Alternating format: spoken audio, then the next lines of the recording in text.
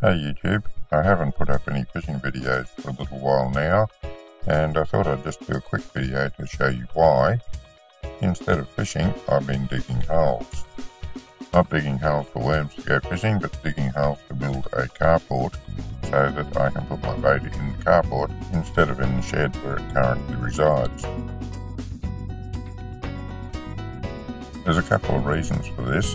First and foremost, the shed where the bait currently lives is a bit on the small side of the bait. I have to tip the motor half down in order to fit it in at all, and even then there's only about 2 inches to spare each end of the bait.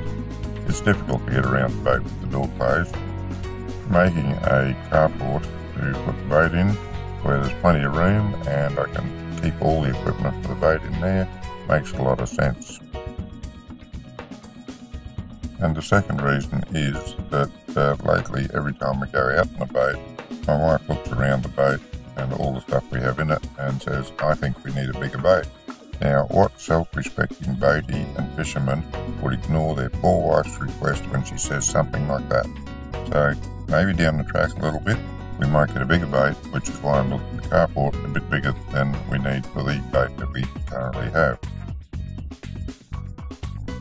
Now, with the idea that we may end up buying a bigger boat in the future, I'm trying to save every cent I can on the carport because everything I spend on the carport is less I have to spend on a boat should we decide to get one.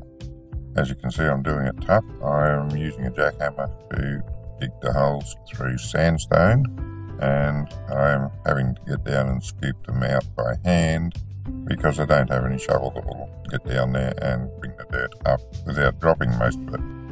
Nevertheless, it's all doable. If they built the pyramids by hand, I can certainly dig these holes for the carport post.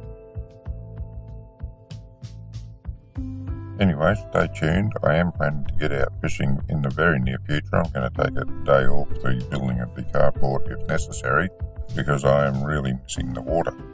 And in any event, stay tuned. You'll see how the carport ends up and what happens afterwards. In the meantime, if you'd like to see some of my fishing videos from the past, you can go to my YouTube channel, which is weFish-AU. I'll put a link up for that in the post, so you can just click on it to go there. Until next time, good fishing.